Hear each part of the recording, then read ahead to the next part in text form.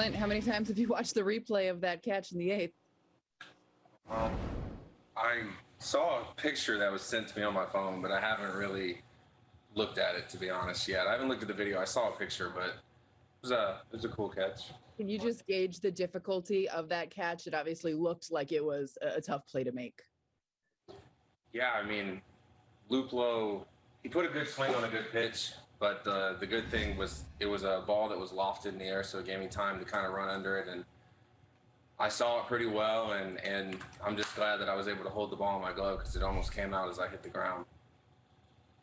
And then you walked when you pinch hit there in that situation. Are you starting to feel any better at all at the plate? Yeah, I mean, I've been working really hard behind the scenes to get this going, and I put in a lot of work during the game today in the cage, and literally went right from the batting cage right into the batter's box, and I liked the results. I liked the swing that I put on Clase in the last at bat, and I just want to get back in that lineup and see if I can turn this around sooner rather than later. You had talked about a timing issue before. What were you working on this time in the cage?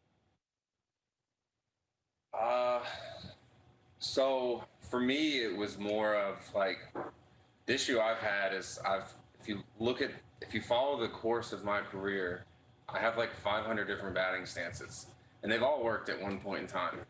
And that's the difficult part is, I've never really like settled into a stance. It's always just, I'm a feel guy, and the stuff that I was doing was not working. So it was time for me to kind of go back and look at the archives and just see, what I can do to get in my legs better and be able to get down on time. Because for me to be able to swing, the little hitch that I have in my swing, if it fires a little bit late, then I have trouble, connecting on pitches that I would normally have. And it might not make sense to others. It makes sense to me, but I had a slight mechanical issue that I had to work out, and I feel really close right now. I mean, I've been walking a lot the last few days, and I've hit good in Baltimore in the past, so hopefully, that continues.